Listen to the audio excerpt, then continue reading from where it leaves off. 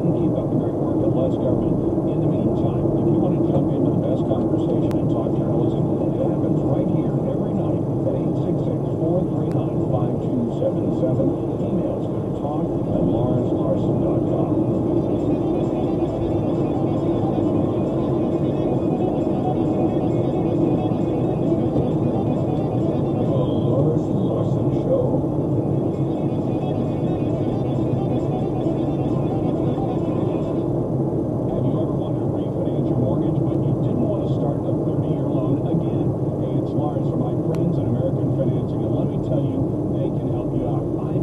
Several times. When refinancing to eliminate mortgage insurance, lower your rate, or consolidate high-interest debt, you don't have to worry about resetting your loan, because at American Financing they offer 10, 13, or 18-year loans. Really any term you need. It truly is a custom loan. You choose the term based on your budget, and they find the most competitive interest rate. It's your mortgage, your way.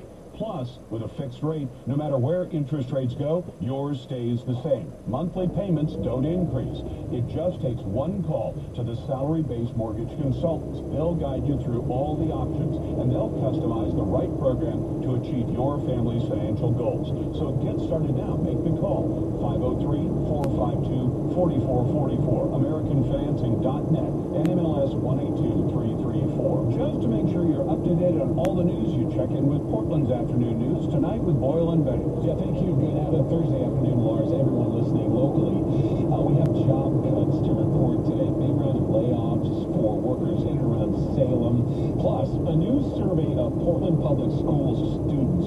Quite revealing, both good and bad. Interesting that NORPAC is going bankrupt. It sounds like the higher taxes and higher labor costs in Oregon are driving a lot of companies away.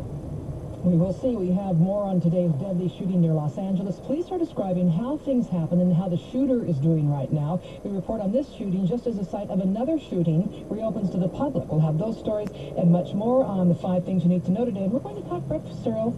Oh! You ready? Okay. I love breakfast cereal. It's one of my favorites. You put it in milk, which is also one of my favorites. Talked about it earlier this week. Traffic weather as well. It all starts with 10 minutes of non-stop news. That is on the way next. A lot can happen in an hour. We're here to make sure you don't miss a thing. 020-61130 in California. And open over.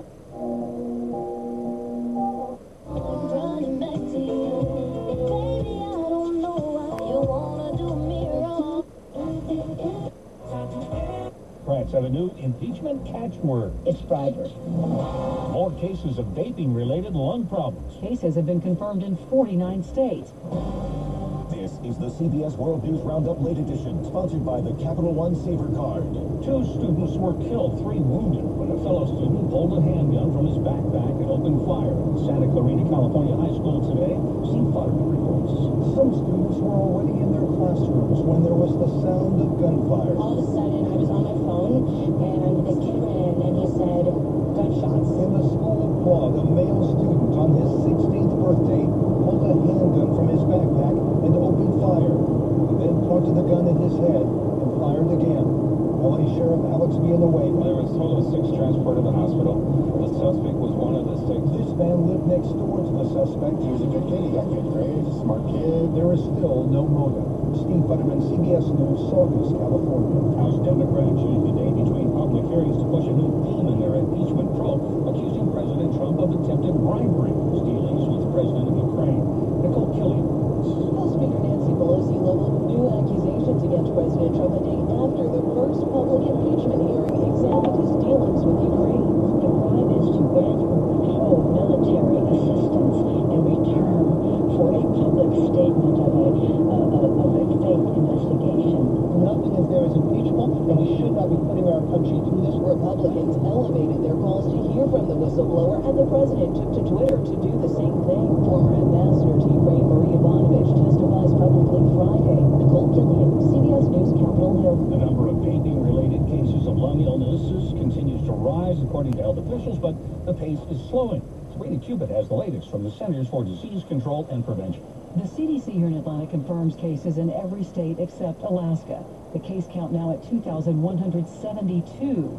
The death toll, 42 in 24 states. Vitamin E has been identified as a chemical of concern. THC is present in most of the samples tested.